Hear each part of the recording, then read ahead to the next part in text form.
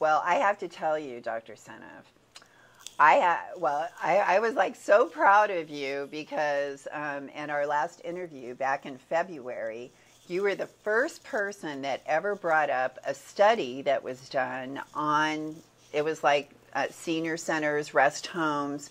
It was a group of people that were like over like 65. Yes. And you just blew my mind because you were like, the people that live the longest have the highest LDL, and I'm a dietitian, and I'm like, what is that? You gotta be kidding! We have everybody and your mother on statins right Exactly. now. It's so crazy. Anybody over 70 who's taking a statin is just doing something really ridiculous, in my opinion, because this study was amazing because they looked at them for 17 years. It was a really long study, and everybody in the study was over 70 when they started. So many of them died during the study.